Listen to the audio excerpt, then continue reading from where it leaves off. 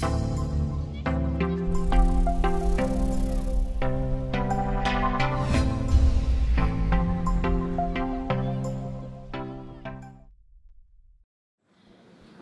you very much. Okay, so please join me in welcoming again Dr. Janet Smith.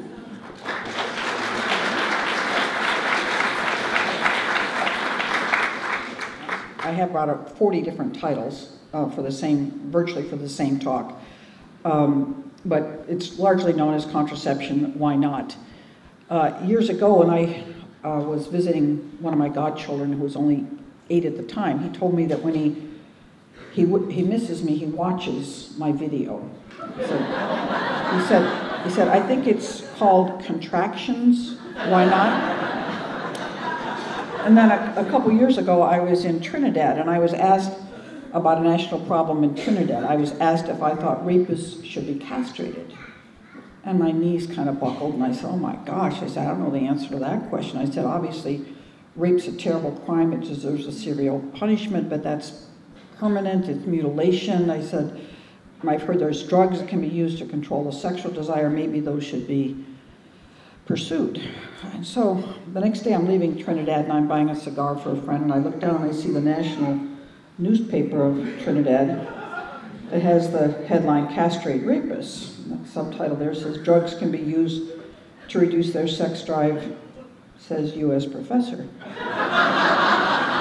So I stood there and I said, oh my gosh, I hope there's some other U.S. professor in Trinidad this weekend.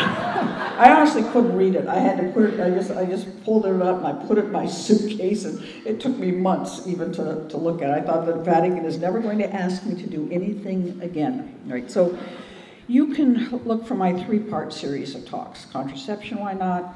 Contractions, why not? Castration, why not? Right? It's on the way. All right. We've talked a lot about Humanae Vitae and its history. Talk a little bit about the pill. Again, the pill was invented basically in 1960, and this was on the 40th year anniversary of the pill. And it says under there, so small, so powerful, and so misunderstood. I thought the bishop's talk was terrific on many points and things I might want to incorporate sometimes in my talks about that. One of the real pushes for the pill certainly was the population control problem, but it was very much what he was talking about as well, that we think technology can solve all of our problems. And we can put a man on the moon. What can be wrong with something so small and so powerful, the contraceptive pill? It's going to solve so many problems.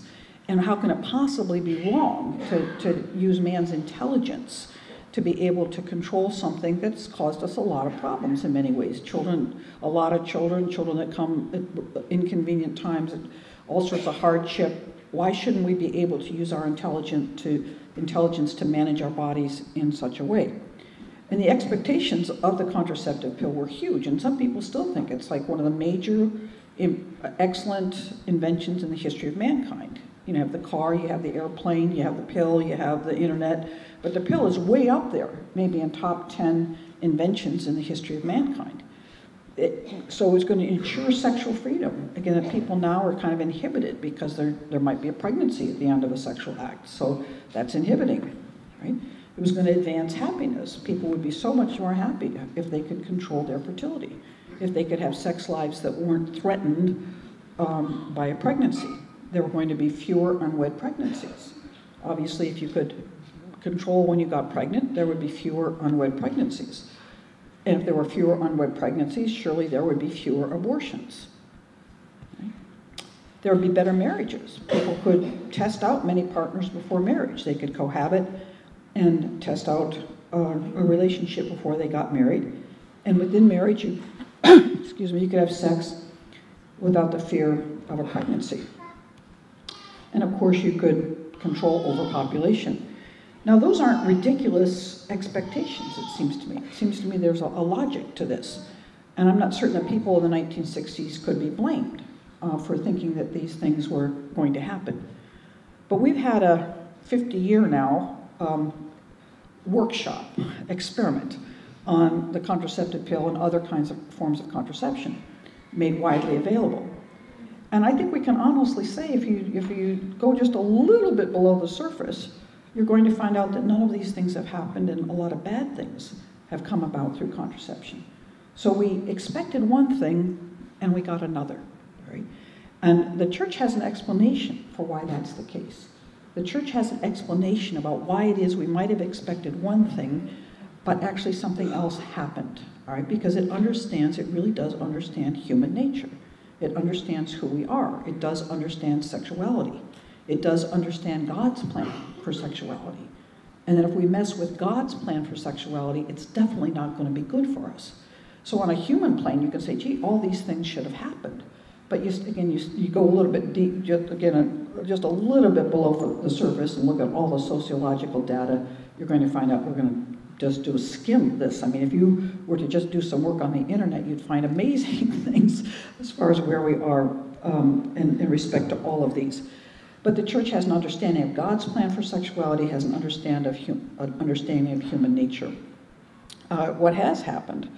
Well, I'm going to make a claim, at least, I think a decent one, that if not an unassailable one, that contraception has been bad for male-female relationships. It's been bad for the health of women, that it actually facilitates sex outside of marriage, and that's not a good thing. It increases the incidence of sexually transmitted diseases.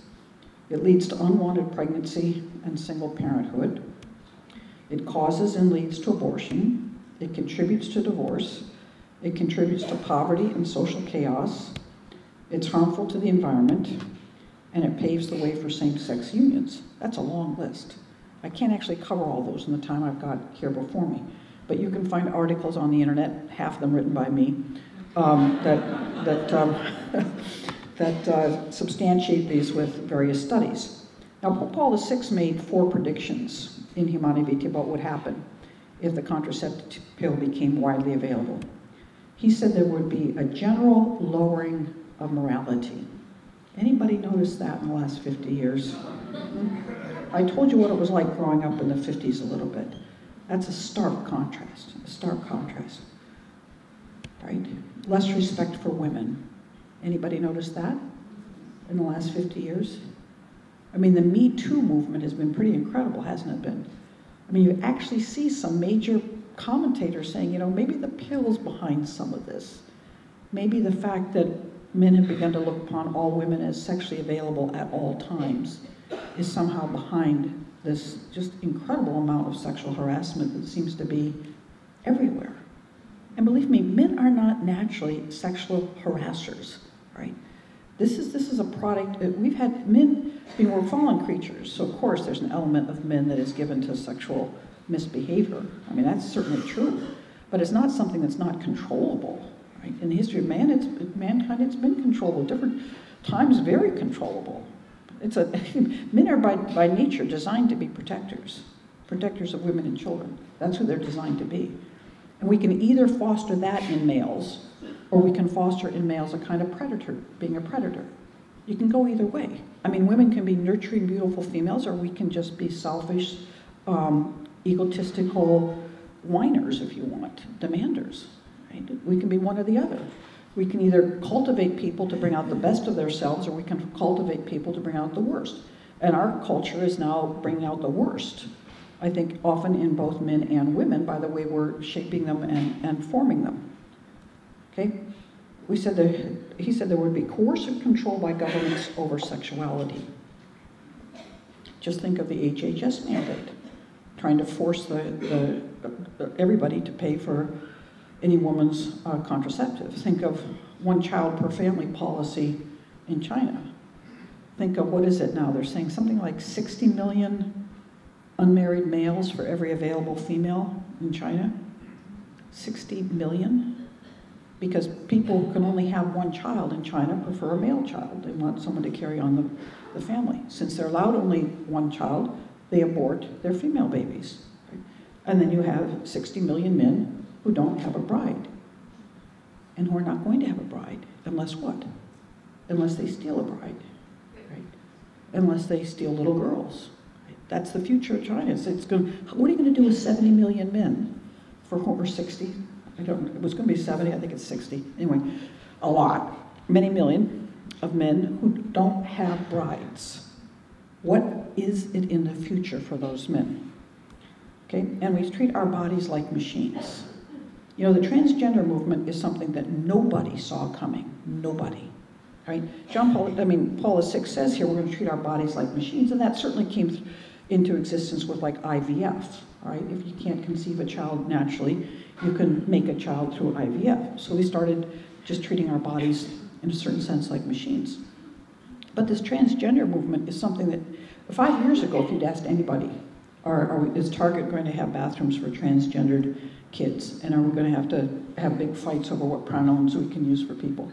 Nobody would have said that. 20 years ago, nobody would have said we're going to have same-sex marriages. But there's something now where our bodies aren't us in any way. Our bodies are just something we occupy. And if we don't like the way our bodies are, we can change it. If I don't like the sex I am, I could change it. You know, this was preceded by an interesting little movement that's still out there of people who don't like, they want to be an amputee. They want to have one leg lost or an arm. They don't want 2 arms and they don't want 2 legs. You say, oh my God, it's too weird. You say, well, yeah, it's weird. People are weird.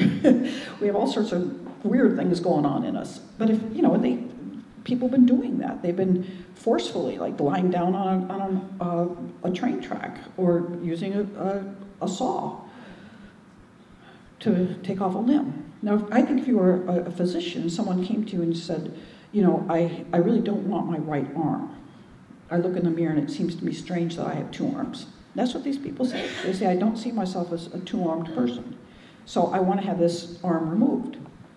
Now, these people apparently passed some sort of sanity test, right? For me, I already know. I don't need to do any tests. This person's troubled. It's a troubled person. I say, what's the problem? What's the problem? Why don't you want both arms? Everybody has 2 arms. So if someone comes in and says, I feel like I'm the wrong sex, you say, yeah, I'm so sorry. What do we do now? You know, but one thing we don't do is cut off the arm, or the person says, I don't want an arm. One thing we don't do is we don't turn you into the opposite sex. We do something else.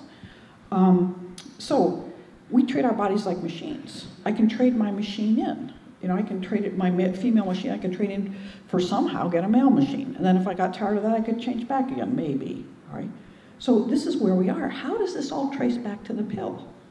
How does this all trace back to the pill? It's going to say we don't like the way our bodies are, right? There's something wrong with being a fertile female. I need to take a pill to change that. There's something wrong with being a fertile male. You need to get a vasectomy. There's something wrong with that. As opposed to say, isn't fertility a sign of health in an adult human being? And isn't it those who are infertile who are not healthy? And aren't they the ones that need some medical treatment or something to help them bring them back to the healthy state of being fertile? But we now think, as the bishop says, we've got complete control over everything. Nothing is given anymore. We think we can use technology to change anything. I love technology. I love cars, I love airplanes, I love computers, etc. But you don't want to, you could all be blissfully happy in here. We all take opioids or something, right? Anybody got a little sadness or misery in your life? We can fix that. We can give you drugs to fix that. But would anybody really be satisfied with that? That's not genuine happiness. You can't take a pill to really get genuine happiness. You're saying, well, using a pill to change your sexual life. I say, again, I'll talk a bit more about this later, but once you mess around with your sexual life, you're messing around with your humanity, with your relationship to the other person, even your relationship to God. Everything changes, not just so small, so powerful, certainly so misunderstood. So let's just get a little review on how contraception works. Too few people know this. All right, there's 4 rows here, and this shows the fluctuation of hormones in a woman's body, healthy woman's body, in the course of a month. A lot of people don't know that women are basically born with all the eggs we're ever going to have. Possibly a couple 100,000, maybe even more than 1 million. But we don't produce more eggs in our lifetime. Of course, males, I always say any male could populate China in a day, given enough time and opportunity. I mean, it's just incredible the amount of how fertile males are. The females are relatively infertile. We have a shorter number of years of fertility. And every month, we ripen and release only one egg. Occasionally more, but very rarely, right? We ripen and release one egg.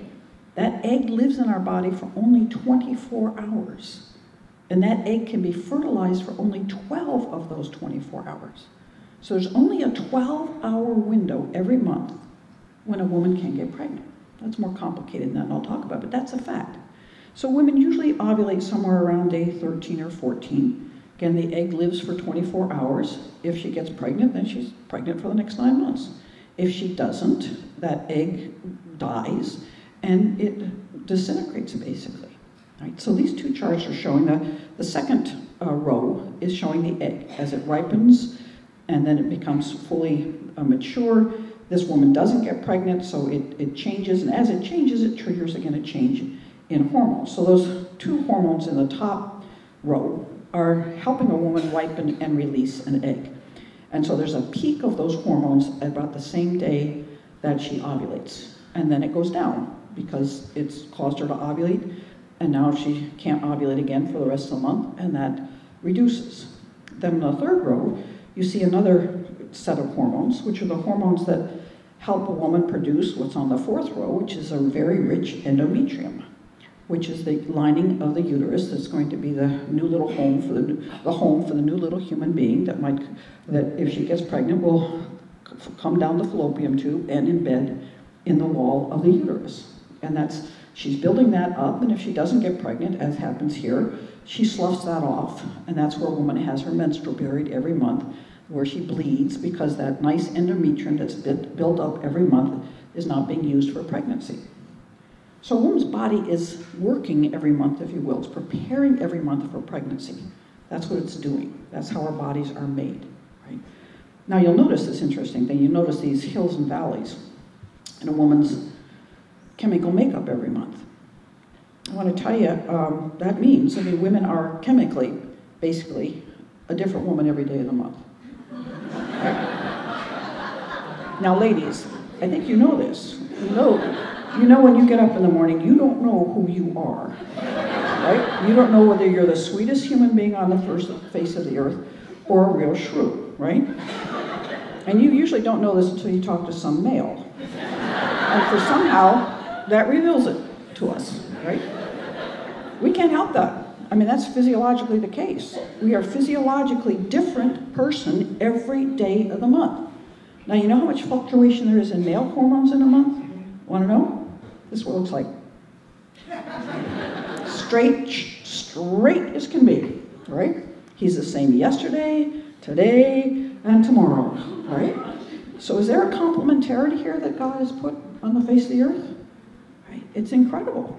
So what happens with this, what you have to know here, is that the chemical contraceptives completely suppress these natural contraceptives. What the chemical contraceptives do is they put in a woman's body synthetic forms of the hormones that a woman has in her body when she's pregnant.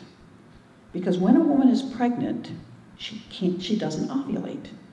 Because there's no point in ovulating if you're already pregnant. So what happens here is this chart gets completely flattened out with chemical hormones, not the natural hormones of pregnancy, but with chemical hormones.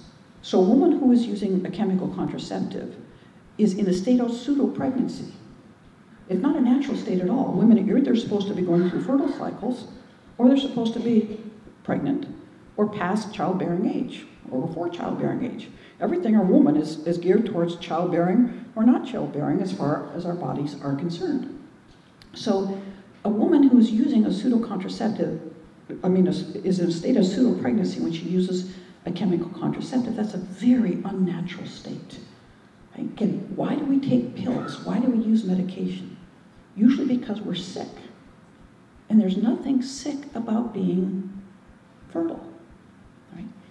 We don't want to put chemicals in our food. I go to the grocery store, there's organic tomatoes, organic bananas, organic everything. And I look at all the women around me thinking they're all taking contraceptives. They're putting these chemicals in their body day after day, month after month, year after year, to avoid something that happens only 12 hours every month.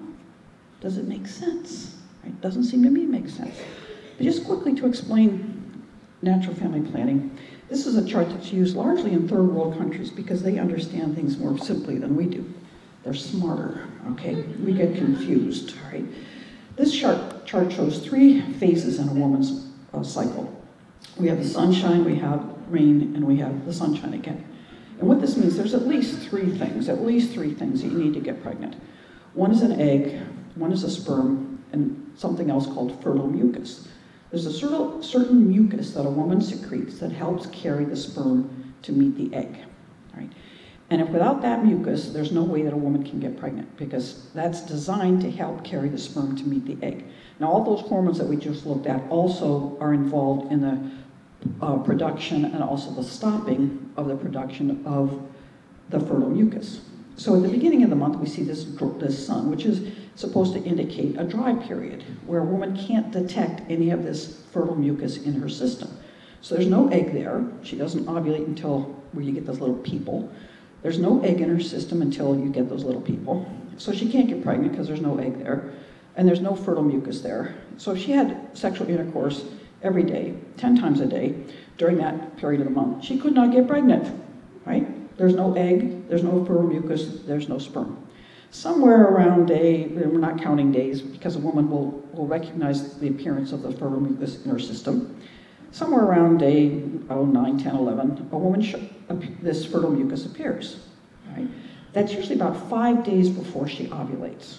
The fertile mucus appears about 5 days before she ovulates. Now that fertile mucus can actually keep the sperm alive for up to 5 days. So if a woman has sexual intercourse on Monday, but not Tuesday, Wednesday, Thursday, but ovulates on Friday, she might get pregnant from the act of sexual intercourse she had on Monday because the fertile mucus kept the sperm alive until she ovulated. Right? That happens very rarely, about 3% of the time.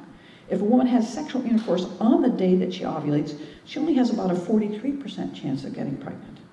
Right? So women are not highly fertile creatures. Right? It's only a short window of the month. All right? But again, for those 5 days before she ovulates, any sperm that's deposited in her body could get carried to meet the egg when the egg appears. But if she doesn't get pregnant, then the egg dies. The fertile mucus, as it suggests here, dries up about 2 or 3 days after she ovulates. So for the rest of the month, you see that dryness, and that dryness means there's no fertile mucus there. She's already ovulated. There's not going to be a second ovulation in the month. So again, it doesn't matter how many times she has sexual intercourse in that third phase, she cannot get pregnant. The only period of time that she can get pregnant during the month is about the 7 to 10 days in the middle of the month where the fertile mucus is there that can possibly impregnate the egg that shows up for only 24 hours and can be impregnated for only 12 of those 24 hours. Right? So this is what natural family planning is all about, is a woman learning how to read her signs. There's several signs. There's fertile mucus. When a woman ovulates, her temperature goes up a little bit and stays up for the rest of the month. There's a change in her cervix, and there's various ovulation monitors now that are very accurate that women can use to determine where they are in their cycle. This makes perfect sense. I mean, when you talk about using our intelligence to control our fertility, this is intelligent, right? It's working with a woman's natural cycles, altogether healthy, no terrible hormones that she's putting into her body. And if a woman has any problems with fertility, this is the way you discover them. You discover her cycle is too short, or her cycle is too long, or it starts and it stops. You say, oh, there's some underlying problem that needs to be treated here, right? So it's and also, ladies, I recommend all my friends who have parents or parents of teenagers, teach your teenage girls this. You know that day when the girl has her first period, and then she becomes a monster, right? She cries a lot, and there's a lot of drama, and there's a lot of slamming of doors, and there's a lot of drama, as they say, right?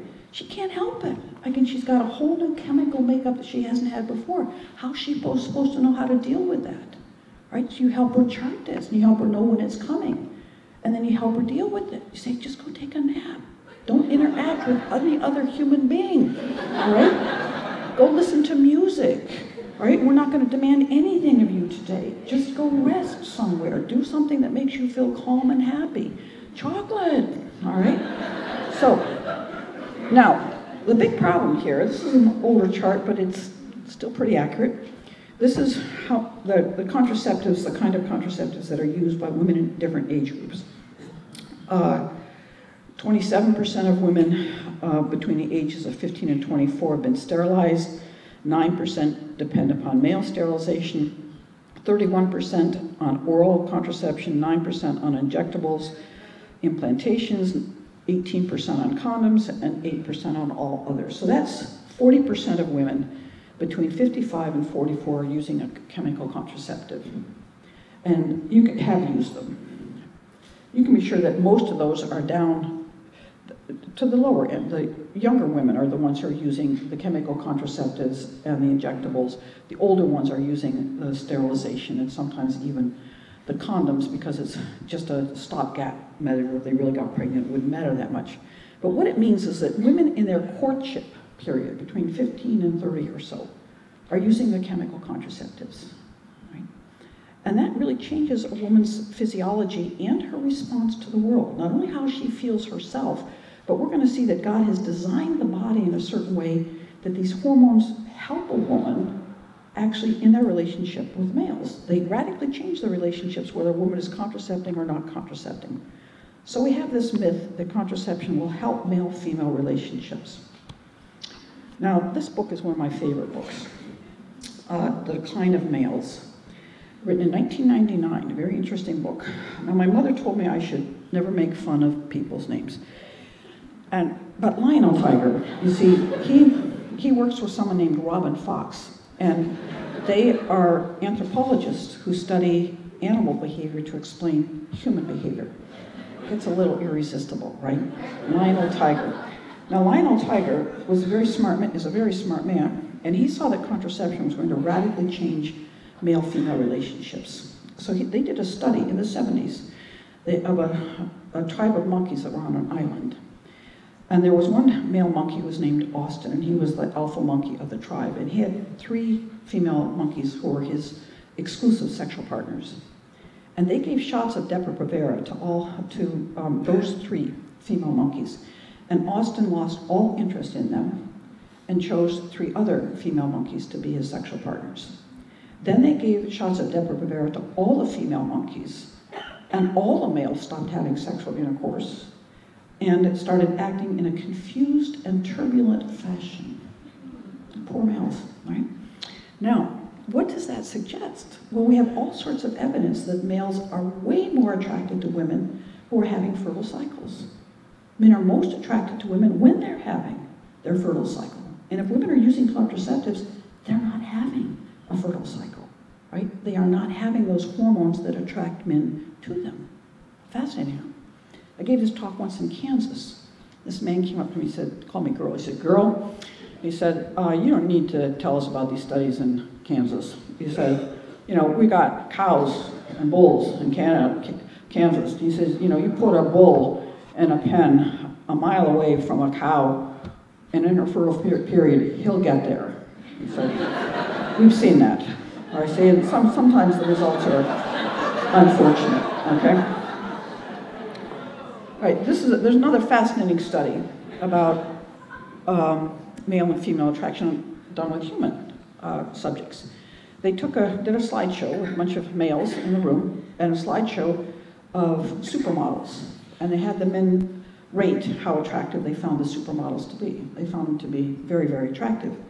Then they put something in the room that was soaked with female fertile hormones, and you can't smell it, but you receive it through your olfactory nerves. And then they showed them slides of ordinary women and asked them to rate the attractiveness of the ordinary women. And they found them more attractive than the supermodels. Now, ladies, think about it. All right? All that money that you're paying to have your hair done and your nails and your makeup and clothing, and it's the fertile hormones that make the difference. All right? You don't have to be a supermodel. You just have to have a woman who has a fertile cycle.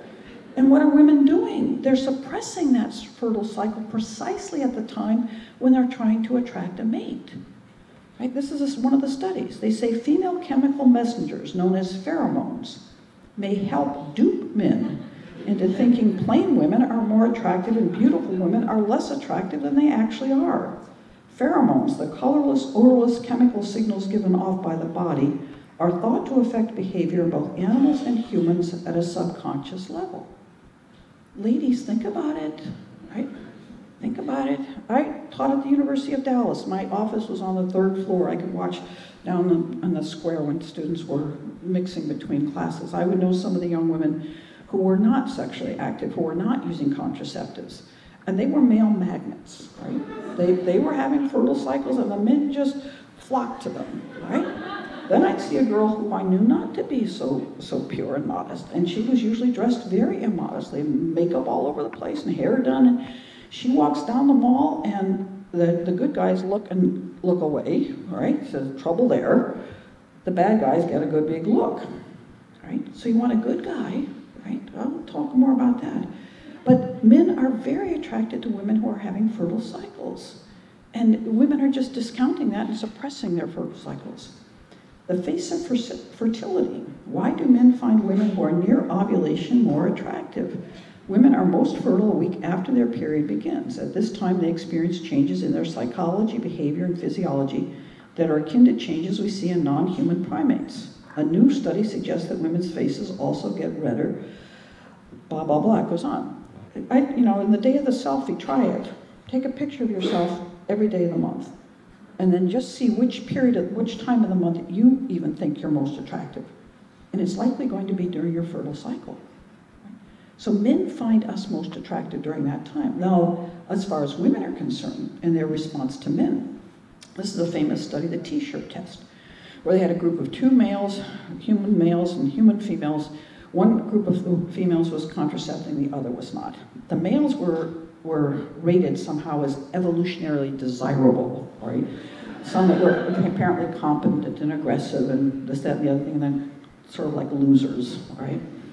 So they had these men wear a T-shirt. Women are very attracted to men on the basis of smell. Sometimes the real smell, and sometimes just, again, the pheromones. But they had the women smell the T-shirts after a day, and the women who were not contracepting chose the men who were evolutionarily desirable, and the women who were contracepting chose the losers as the one that they thought they would like to meet and date. Now, I've had mothers come up to me afterwards and say, that explains a lot. And I says, what does it explain? And they say, well, it explains why my girl's with that loser. She's using contraception. What does she see in him? Nobody knows, right? Other women will say that explains why my wonderful son can't seem to get the girls. They're all contracepting, and they can't perceive how great he is. There's many other things that go on. People choose people when they're not contracepting. Women choose men with whom they have a better chance at conceiving a child. All right? There's something biological there that your body is more attracted to someone with whom you have the possibility of conceiving. Now, that's a scary thing, because in our culture, most people choose their spouses while they're contracepting. And there was a show on NBC10.com some time ago where it says that many doctors call the pill the divorce pill. The divorce pill. Because women, after they get married, they decide that they want to have a baby. So they go off the pill. They find out they're not all that attracted to the man they married. Because they chose that man when they were on the contraceptive pill. And so that's not the person with whom they have the strongest chemical, that we talked about that phrase. The chemistry is good between the two of them. And you sit in a room and 20, 25, say, members of the opposite sex, basically the same age as you, you're not going to be equally attracted to all of them. And for all sorts of reasons. And some of them it's just like boing, it's boing. And you walk across the room and you find out they're a Democrat or something and it just disappears. All right. So this is that study.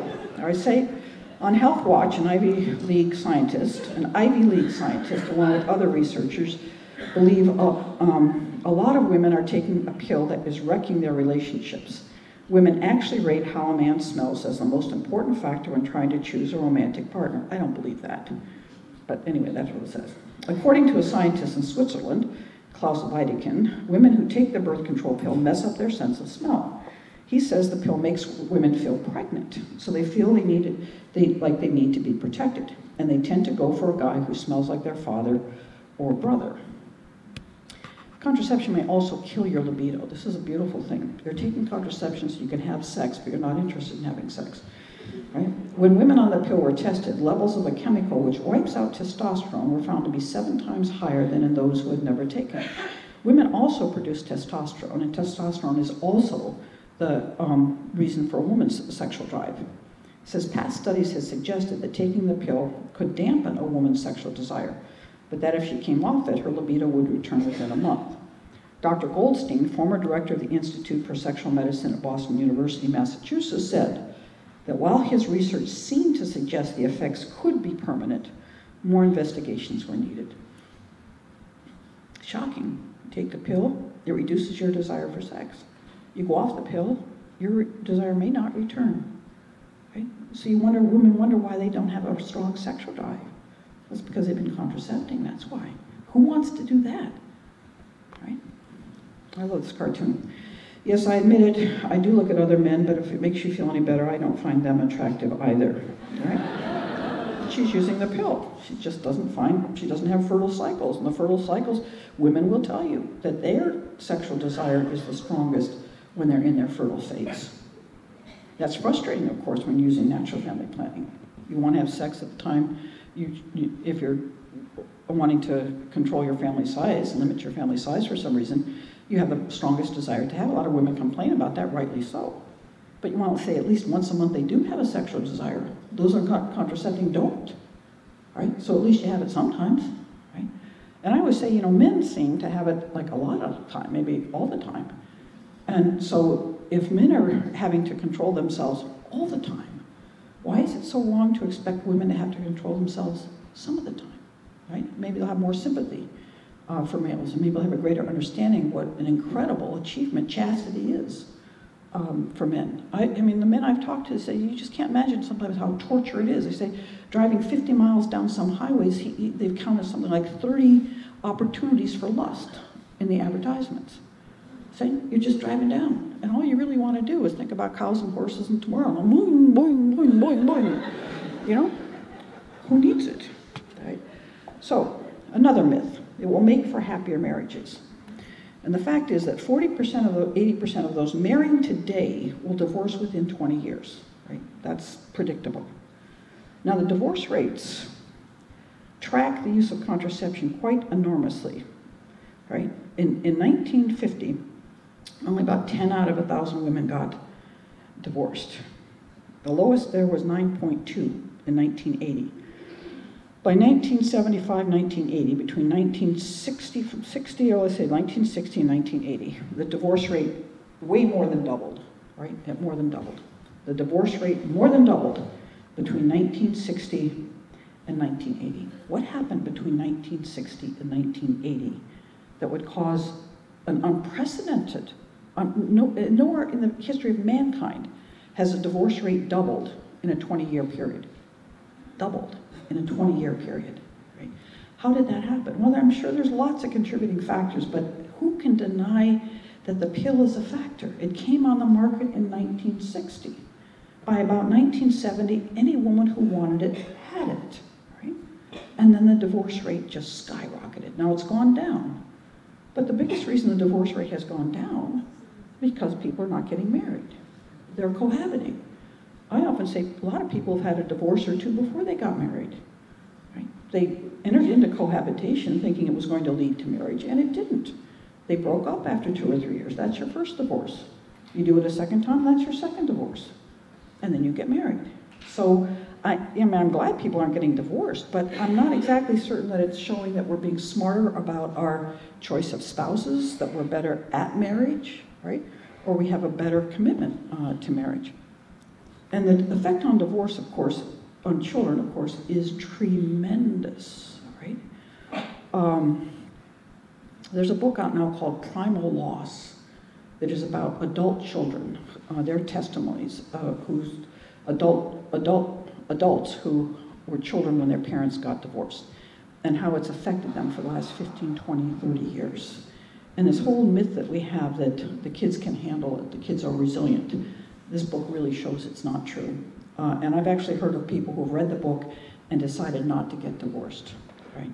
There are many studies on this. They've had a study that shows that you get two sets of couples that are both in a miserable state in their marriage, and both groups are intending to divorce. And one group goes for counseling and commits to trying to work at the relationship. The other group gets divorced.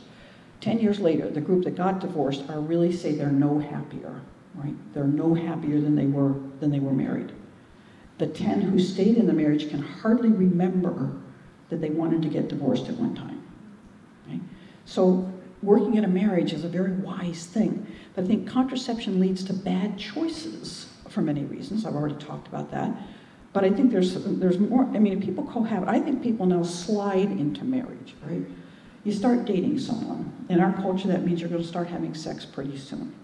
After you start having sex for a while, you're saying, well, why am I driving home every night? We might as well share an apartment. So then you move in with each other, right? And then you're together for about a year and a half. And you haven't made a decision that this is a possible future spouse. This is just someone you've been dating, you started having sex with, it's fun. He's cool. And then you're on what Dr. Allure used to call you're auditioning for marriage in a sense. You're on your best behavior. Because if you break up, you'd have to start all over again. You'd have to split up the TV, and who gets the TV, who gets the couch, who gets the dog. Oh my gosh, it's harder than a custody arrangement, right? Who gets the dog? And then you have to start all over again. So people cohabit for 2 or 3 years, and people say, when you're going to get married, you look at each other and say, well, why not now? Sex is pretty good. We don't fight that much. So why not get married? And then you get married. 2 or 3 years later, you start talking about important things, like, should we have children? And one says, oh, well, I thought we'd have a few more years of just happy coupleship. And the other says, no, I really want to have a child, or 2 or 3 or 4, because I had 3 brothers and sisters, and I thought it was great, and I want my kids to have the same thing. And the other says, well, what are you talking about? One at a time, or I don't know, I never wanted to have more than one. Or the other might say, I want to start going back to church. Church? Where'd that come from? We never talked about church. You don't expect me to go, do you? And all of a sudden you're talking about things I think you should talk about the first 3 weeks of dating, right? What are your non-negotiables? Get them out there. Don't fall in love before you've had a conversation about some of these very important things. Because being in love makes you stupid, right? And it makes you ignore things that you should really pay attention to. Sex makes you even more stupid than love, right? So if you start having sex with someone, you're not going to want to, and you're enjoying it, you're not going to want to break up. You're not going to ask the questions that might cause you to break up. Now, this is some information I'd like every teenager to have, every teenage girl. Some of these studies are done in terms that are difficult to accept, but this is done by the CDC, and it's looking at, it claims that it shows that the delay in sexual activity leads to greater marital stability. So here you have, if girls have sex at 12 and younger, they only have about an 18% chance of having a stable marriage, right? If you go up to the top there, when they're 26 or older before they have their first sexual encounter, my guess is that most of those who wait to 26 wait until marriage, but maybe I'm wrong.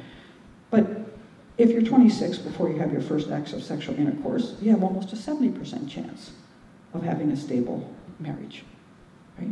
That's amazing. One thing I can count on with young people when I talk to them is they don't want to get divorced. They hate divorce.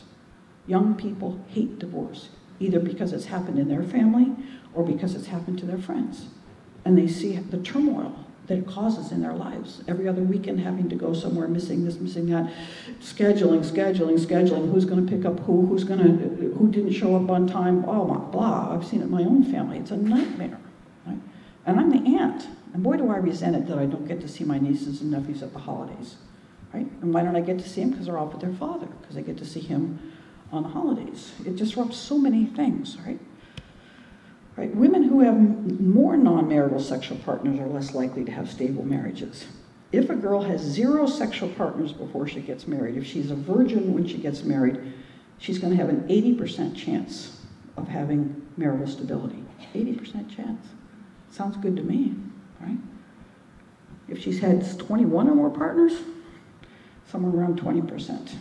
It keeps going. I mean, just look at one. You have one sexual partner before marriage, it drops to about 50% chance of having marital stability. Amazing numbers, huh? So the divorce rate for those using NFP, 2%. Couples who use NFP almost never divorce. Now, is it just abstaining a couple days a month that makes a difference? No. It's everything that comes with it. All right, a respect for each other, a respect for fertility, a respect for God. All right, talking about things. That's a huge thing, is talking about things. Couples who use natural family planning have almost a coerced and forced reason to have an important conversation every month, which is that couples do want to have sex. And they do want to have sex, physiologically speaking, more when she's fertile than when she's not. So that fertile period comes. And now there's a mutual desire to have sex. But you look at the calendar and you say, I think I've entered the fertile phase. And then the conversation goes something like this. Why did we decide it wasn't a good idea to have another child right now? Huh? And the answers are not so different from what I've heard. I've been accused of hiding in people's bedrooms. But they often go like this. She says, well, the reason we decided not to have any children is I have 3, 5, and under, and I'm exhausted, and you said you'd help, and you never do. And he says, would you like to go shopping on Saturday by yourself? All right? I'll give him the baths tonight. All right? Does that help? She might say to him, and she might say to her, the reason we decided not to have any more children is because the way you spend money. How am I ever going to put all these kids through school? Right? I don't know. He said, and she says, your friend Jane gets a new kitchen, you need a new kitchen. Your friend Jane gets a fence, you need a fence. She might say, I don't need that kitchen. I don't need that fence. I had no idea. You have these conversations a couple times, and you really start to find out where you both are. But this is the big thing it's done. It's really changed our understanding of sex. This young man meets this young woman. Nice to meet you. Would you like to go to have dinner, go to a movie, and then have sex? And she says, sure, why not? Now, of course, that's unduly formal. It never happens that way.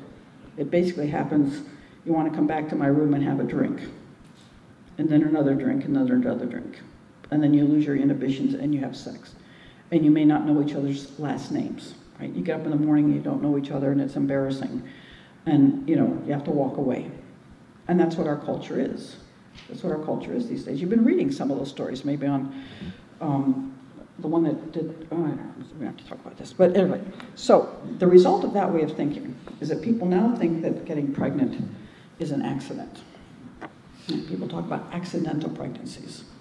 Right? I would say that's not possible. Right? It's not possible to get pregnant by accident. It's not. You can fall on a banana peel by accident, you can drive your car over a cliff by accident, but you can't get pregnant by accident. Right? We know the cause and we know the effect. If you put your foot on the gas pedal of the car and it goes forward, you don't say, oh, how did that happen? Right? We know the cause and we know the effect. It actually means something's gone right with the act of sexual intercourse if you get pregnant. The act has done what it's meant to do. But people now think that having sex and having babies are two entirely different things. Right? People one time thought that if you have sex, you shouldn't have sex unless you're in love. Right? You shouldn't have sex unless you're prepared for babies. And you're not prepared for babies until you're married. And that was pretty much a formula that people believed in. People got things in the wrong order all through the history of mankind, but they believed that. They believed that you shouldn't have sex unless you're in love. You shouldn't have sex unless you're prepared for babies, and you're not prepared for babies until you're married. And now you don't have to know the person's last name to have sex. You don't have to have never any conversation. I had a friend in college who was having sex with what we thought to be the handsomest man on campus. I have to admit I was a little jealous, but I was always this hard-headed realist, and I asked her, I said, what happens if you get pregnant? And she said, I don't know him well enough to ask. Right? Now, why is it that sex is something you can do with someone you barely know, and asking a person what happens if I get pregnant is too intimate a question? Well, it's threatening, of course. Because if you said, what happens if I get pregnant, where does the conversation go? In this day and age, it goes like who's talking pregnancy here? Did you want to have that relationship talk? Is that what this is about? Well, I didn't say an L word, did I? I never said love, did I? Did I? Well, I mean, I thought you were using precautions. I mean, I've got a condom, but that's the thing. I thought you were using the pill. That's the conversation, right? Oh, listen, I'm a decent guy. I'll pay for half the abortion. Now, it used to be in the 1960s, men would regularly say, if a woman said, and she would say, what happens if I get pregnant? She would ask. And he would say, well, I'll marry you. That's why I want to have sex with you. I love you. He said, we'll just move it up by a couple months. You get pregnant, we'll get married. I want to marry you anyway. That's what it's all about. Now, the smart woman said, well, yes, I'll have sex with you on our wedding night. On our wedding night, remember that, girls? Yes, I'll have sex with you on our wedding night, right? That's the right time. Now, a lot of people got pregnant before marriage in the 60s. There's a lot of kids whose first baby is born 6 months, 5 months after the wedding date, right? But they still knew that sex led to babies that meant marriage, right? Which we don't know anymore. I mean, God did mean that the first day that a woman gets her positive pregnancy test is meant to be one of the very happiest days of her life, where she calls up her spouse and she says, darling, we're having a baby. And they go berserko, right? They make 12, 2 dozen, 3 dozen phone calls. They go to Target and start buying stuff, more stuff and more stuff. They get a book of babies' names. Now, in the United States, 42% of babies are born out of wedlock. My guess is for those 42% of women, that positive pregnancy is not the happiest day in her life. Because what are the choices? You're an unwed woman, you get a positive pregnancy test. They're in the movies all the time now, because women relate to that. Oh yeah, I've been there, my sister's been there, my best friend's been there, everybody's been there. A positive pregnancy test, or not positive, but a pregnancy test, where am I now? If it's a positive pregnancy test, what goes through your head? What do I do now? Do I marry him? I barely know him. He's a jerk, why don't I marry him? Or no, I'm crazy about him. I definitely want to marry him, but I don't want to feel like I forced him into marriage. I don't want to feel like I coerced him into marriage. What do I do now? Do I have an abortion? I hope not, right? What do I do now? Do I put the baby up for adoption? Very few women do. Those who do are heroic and generous and marvelous, but very few do.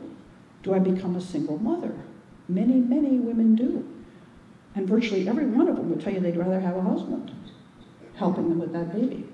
I'm going to take at least 5, but maybe 2 or 3 more. All right, the good news is that teen pregnancies are down. The bad news is that pregnancies of other women are up, unwed pregnancies. Teenagers are getting smarter or something else, doing other sexual acts or using abortifacients, etc. The biggest lie of all, that sex is just sex. It's just a powerful physical pleasure. That's the biggest lie of all. Sex is never just sex, right? Sex is huge. Sex changes your life. A baby changes your life. Right? Changes your life forever. And so you're engaging in an act that could change your life forever, right? It can't be trivial. It can't be nothing, because it could change your life forever, the person you had life forever, and more importantly, the baby that comes into existence. There could be a baby that's a result of the sexual act. That baby deserves a mother and a father that are together, committed to each other for the rest of their lifetime. So why would people be having sex who are not married? Well, because it's a pleasure, of course. But is there any responsibility in that? I mean, contraceptives fail. Sex is meant to is for making love and making families. That's what sex is for, not just for pleasure. It's for making love and making families. That God is love. And God created male and female to be lovers. That's why he made us, to be lovers. And out of that love, he wanted children. God made the whole universe for human souls. That's why he made it. He gave this the first line of Humanae Vitae says, the extremely important mission of transmitting human life that God has entrusted to spouses. The extremely important mission of transmitting human life that God has entrusted to spouses. God wants new life. He made the whole universe for souls to be with him in heaven. Right? Spouses, when they have a child, are performing a service. Humanae Vitae speaks of them performing a service for God. They're helping create a new human soul. So, 3 reasons to condemn contraception. It's a violation of the good of a woman's physical and psychological health. I haven't talked a lot about that, but boy, go look it up. The side effects of contraception. I once had a priest friend who would give the side effects that are listed for the contraceptive pill in the package from the pharmacy. And he would have when couples came to him for preparation, he'd have the male read all the side effects. And then he'd say aloud, with her there, he said, "Would you take one of those?" And they'd go, "So do you want her to take one of those?" And she's looking at him. Okay. All right. Question is, why would you do it? All right. It's impediment to the total self-giving of spousal love. Say just a few things about that, but that's John Paul II's major insight. And it's a rejection of God as the creator of new life. I was asked by a young person, if you had 25 words or less to explain why contraception is wrong, how would you do it? I don't know if there is a way. But I told him I think one of the most important things to get people to see is this difference. John Paul II talked about the language of the body. And he says sex has a certain language. In the body, you shake hands, you mean something. You kiss someone, you mean something. You punch them in the nose, you mean something. Body speaks a language. Right? Says the sexual act speaks a language. It's meant to say, of course, that I find you extremely attractive. I want to enjoy great pleasure with you. I want to give you a pleasure. I want to receive a pleasure. I want to make you happy. Right? And I'm willing to be a parent with you. He said that's what the sexual act means. I'm willing to be a parent with you. Now think of that. I mean, contraceptive sex says, by its very nature, I want to have sex with you, but not babies. But not babies, right? It's a momentary act. You don't have to much care for this person. We could all make a long list, and we shouldn't, of people that we want to have sex with, right? Don't do it. But you could. It'd be a long list, right? But you don't necessarily want to have breakfast with them. You only have sex with them, right? Right? That's a stupid list. Now, the list of people you want to have a baby with is a very short list. Very short list. You say, my goodness, why is that? Because having a baby with someone says, I mean, you're unbelievably wonderful, right? I like your laugh, I like your walk, I like your eyes. Most importantly, I like your values. I want my children to be raised by someone like you. Right? Babies are our most important thing. You want your children to be raised by a good person. Right? What a thing to say to another person. I want you to be the parent of my children. You'll fall over if anybody says that to you. I mean, what more affirming statement is there? What's more affirming? Because what does that mean? That does mean breakfast, right? It means PTA. It means saving for college. It means living through all the fights and the disappointments and everything else. It means enjoying raising a family together and everything that comes with that.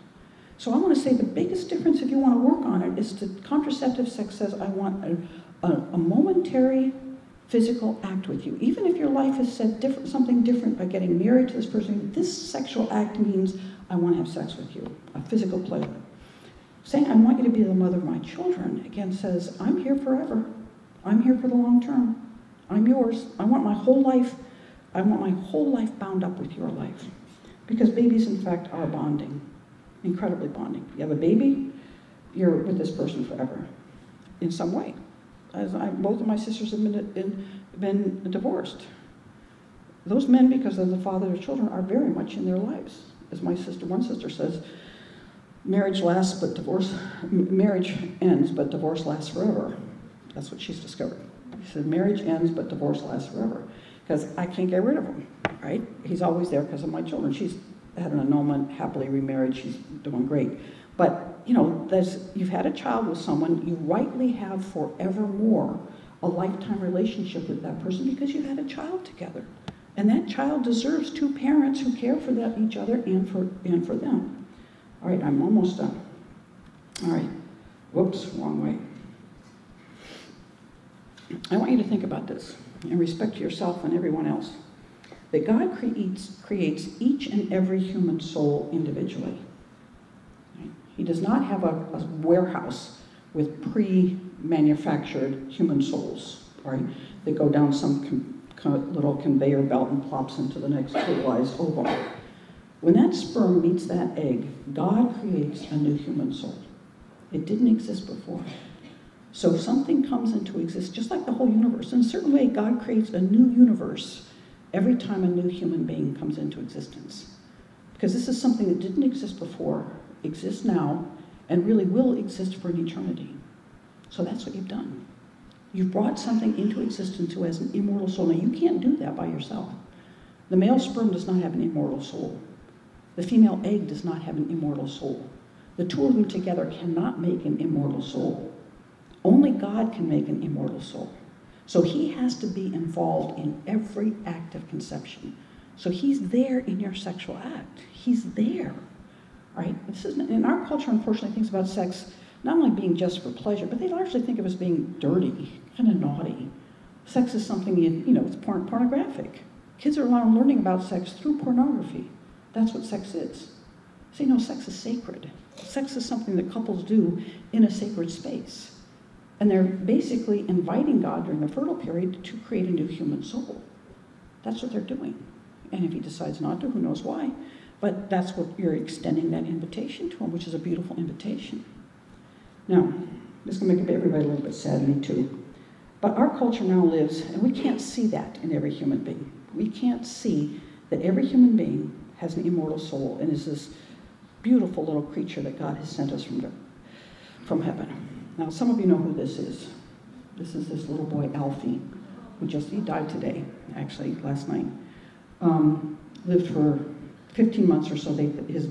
Had some neurological brain degenerative disease. Now, there might have been justice in withdrawing his life support in some scenarios, but the point is that parents really, really wanted to continue to keep the baby alive, not by extraordinary measures, had opportunities to take him to other hospitals and everything. The English government would have let them, and they just couldn't. It was hardness of heart that just drove me crazy. Just watching these parents who all they wanted to do was shower this baby with love. And the baby was given that love back. You could sure as heck see it, right? And anybody that could watch that scenario and say, we're not going to let you take him home, right? I don't get it. But I think they didn't see it. They don't see it. You see, we have eyes to see. We have eyes to see that baby. They said, the court even said, well, the problem is he looks like a healthy little boy. And I said, no, the problem is he looks like a little boy. He looks like a little boy whose parents love him, who are made in the image and likeness of God. And they see that. And they say, just because you're never going to, read a book or win a contest or throw a football doesn't mean you aren't a beautiful creation by God. The father used the language of the Brits, which is, this is my gorgeous boy. He said, this is my gorgeous boy. And he was a gorgeous boy. So what I want to say is, again, our culture is in treating the sexual act as something that is threatening because there might be a baby on the other end of it, has made us devalue human life completely. Right? If pregnancy is a huge threat and it gets in the way of our best pleasure, which is sex, then what results from sex is also going to be a threat. Again, which is the pregnancy. And what's a pregnancy? A pregnancy is a new human being with an immortal soul. So we have to reduce the value of what's at the other end of the sexual act in order to be able to justify our tampering with that act. Well, I thank you for your patience and your generosity. Thank you very much.